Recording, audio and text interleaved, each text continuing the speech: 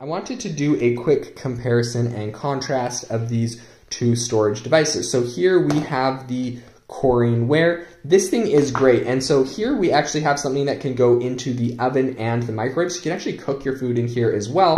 When you're done eating, you simply snap this lid on and it's good to go into the fridge to store it. Over here we have a simple Rubbermaid containers. These are standard and they're great. The only downside is at the bottom is plastic, so I probably wouldn't microwave this, as you know, the plastic can leach into your food.